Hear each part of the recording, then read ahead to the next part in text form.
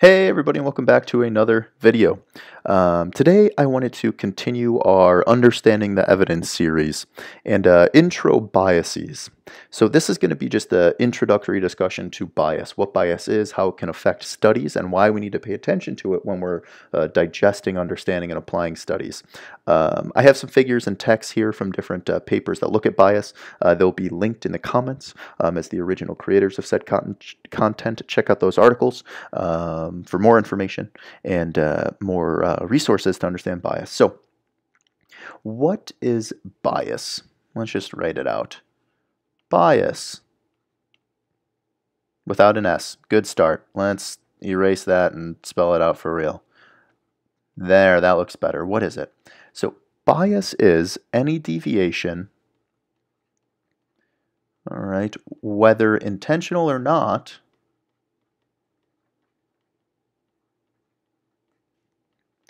so intentional or unintentional, from the truth. And the truth is kind of the pure way of understanding the truth. Not the truth that you can discover, but the real, accurate truth of the matter. So in research, bias is something that we talk about quite frequently because it can be detrimental, right, to a conclusion. If a study has a lot of bias and we don't identify it, and we trust the conclusion as is, that conclusion may be incorrect. And if we apply an incorrect conclusion to patient care, patients can get hurt, right? So the conclusion in a study with lots of bias can have a false positive rate, right? The study finds a positive result that is untrue, or a false negative rate. The study finds a negative result that is also not true. In either case, patients suffer. And that's why it's really important to understand bias. And when you're reading a study, especially with a positive conclusion, to digest where bias may be and what that may mean for the conclusion. All right? So in studies, bias usually introduces systematic error. Right? So it's a systematic error into the sampling, right? The patients being looked at, or the testing. What is being looked at that might help or hurt? It can occur at any point in a study. You know, it's not just in sample sizes or anything. And the fact of the matter is that most studies have some form of bias. It's something that's fairly unavoidable given the nature of scientific and medical studies. So when we're looking at clinical research, the major sources of bias can occur at any point in the study, right? So we have trial planning, we have trial implementation, and we have data analysis and publication. And you can see here, they kind of go over a few of the possible biases. So the pre-trial bias, there could be a flawed study design. You could have selection bias. Selection bias is a big one. Sampling bias is a subset of that, but choosing the patients in the treatment groups. You could have channeling bias, and we'll go over all these in future videos. Within the trial itself, there could be interviewing bias, right? You could have predisposed notions that can modulate how you approach things as an interviewer. Recall bias. If a study is asking patients to recall certain aspects, those patients may recall them differently. Let's say that a patient, you're looking at, smoking and lung cancer. You ask patients who don't have lung cancer how much they smoked, and you ask patients that do have lung cancer how much they smoked. The recall bias between those two groups may be different. One, those who didn't smoke or those who don't have lung cancer may think that they had smoked less than they really did. Or maybe the other way around, those that had lung cancer felt bad and they reported smoking less than they really did. There can be recall bias, right? You can misclassify your groups, exposures and outcomes, performance bias, and then in analysis and publication, confounding, right? We talk about confounding variables all the time. Confounding bias is something important. So I want to kind of just go over, we'll go over this text, then we're going to go over kind of the different areas of bias in a trial.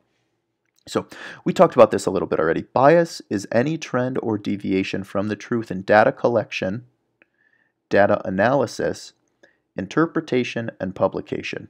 It can lead to false conclusions, whether those are false positive or false negative. It can be intentional or unintentional. The intention to introduce bias into someone's research is immoral, right? That's terrible. No one should ever do it. Nevertheless, there are consequences of biased research, and it's equally irresponsible to conduct and publish a biased research study unintentionally. For that reason, it is important to point out biases as a research author if you find biases in your own research. It's worth pointing out that every study has its confounding variables and limitations. That's normal. The confounding effect cannot be completely avoided. Every scientist should therefore be aware of all potential sources of bias and undertake all possible actions to reduce and minimize the deviation from the truth. If deviation is still present, authors should confess it in their articles by declaring the known limitations of their work. The problem is that this doesn't always happen, right? Whether it's because the authors don't realize there's bias or because they do and they intentionally suppress the bias to, try to make their study look stronger or have a more powerful result. This does not always happen, and that's why as readers we need to understand what bias is, where bias may be, and then detect that bias. Okay? So the first thing we kind of talked about, data collection. So in data collection, there are many opportunities for bias to occur, right? So the goal of data collection is to have a representative sample.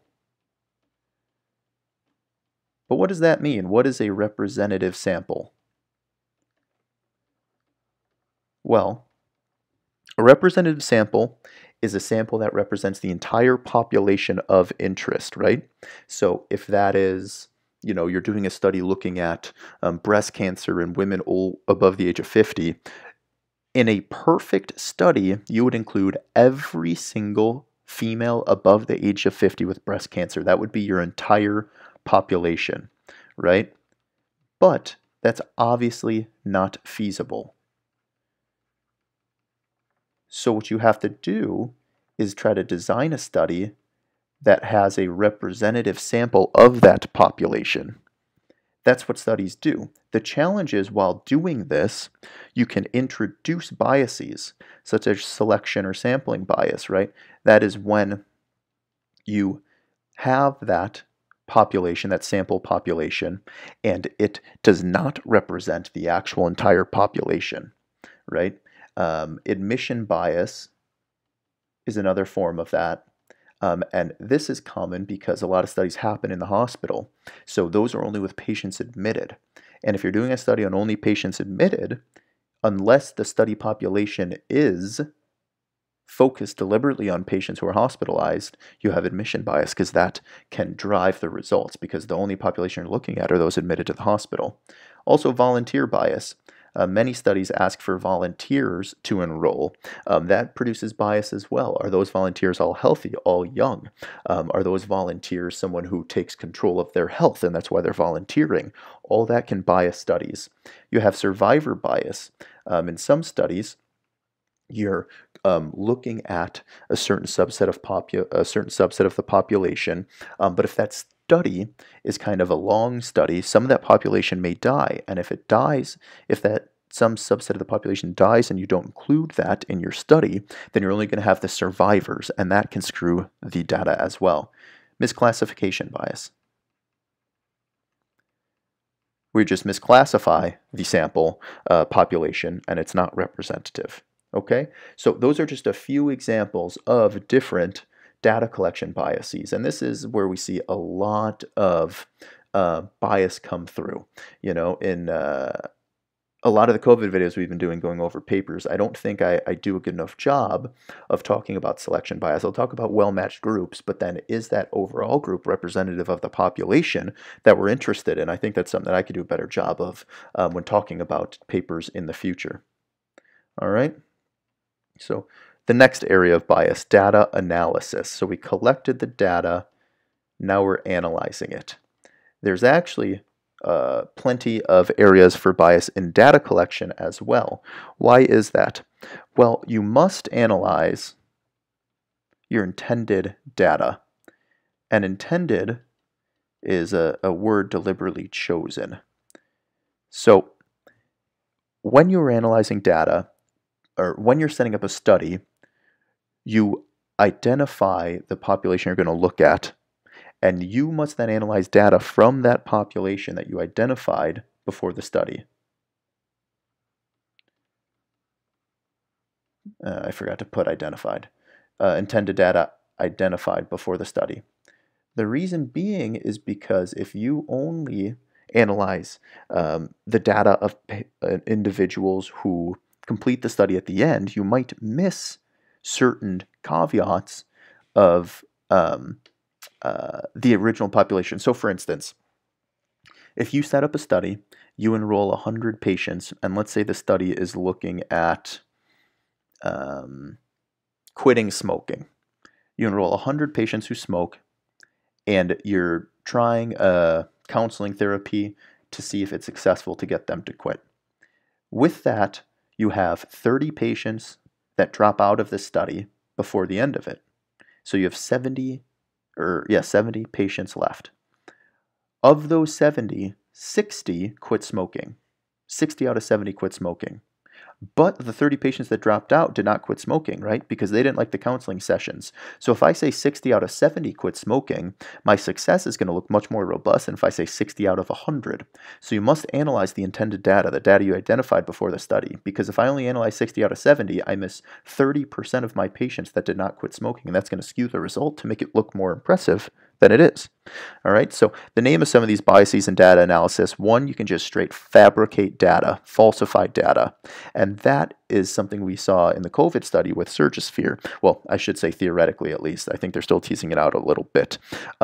Another thing that people do is they eliminate outliers to make their data look more uniform, right? If someone has a data point that is far away from all the other data points, some authors will eliminate that outlier, and that can skew the data as well. The other thing is inappropriate statistics, right? Statistics is a tremendously complex field, and you can use statistics to gain different conclusions. Statistics. And if those statistics are inappropriate, you might get an inappropriately positive result. A quote I came across that is in one of the links in the comments is, if you torture data long enough, I'm going to write it out because I like it that much, long enough, it will confess to anything. And this is true, and it's, I think, a good example. We put out that study on, or that video on p-values, and part of that video, we talked about the p-value equals 0.05, which means that there's only a 5% chance that that is a random result, and we say that that's statistically significant. Well, if we, for our data analysis, analyze 20 different things, 20 different variables or outcomes, by sheer statistics and math, one of those 20 will have a p-value of 0.05, even if all 20 of the outcomes are negative. So we would have this falsely statistically significant outcome because we analyze so many different outcomes that one of them is just coincidentally positive. If we then just publish this one and we don't publish any of the other 19, so no one knows that we studied 20 different outcomes, it'll look like we have this positive study, even though realistically we just analyzed a bazillion different things, tortured that data, and made it confess to one positive result, even though that positive result is more likely just random chance because we studied so many different things. All right, then a few quicker ones. We're getting towards the end here. Data interpretation. So we analyzed our data. Now we interpret it. Interpretation, that seems right. So when we're interpreting data, something that we're going to do another video on, because I think it's important, is whether it is clinically meaningful. And this essentially means, is the result something that makes a clinical difference? If I'm saying their white count is 1 point higher, 1 point lower, does that really affect clinical outcomes? Maybe, probably not though. Also, mistaking causality for correlation. So saying that one thing caused another thing, even though it was just correlated and the study wasn't set up to find causality. So making false causality claims. Extrapolating data. So our study population is all females above the age of 90. Then extrapolating that result to apply to 50-year-old males. All that can lead to biases, and it's things that we see in studies every day. So it's things we have to keep in mind when we're, digesting and interpreting those studies. And then the last thing, which is just quick, is publication. Right? So we gathered our data, we analyzed our data, we interpreted our data, now we're publishing it. The fact of the matter is, journals are more likely to publish positive results.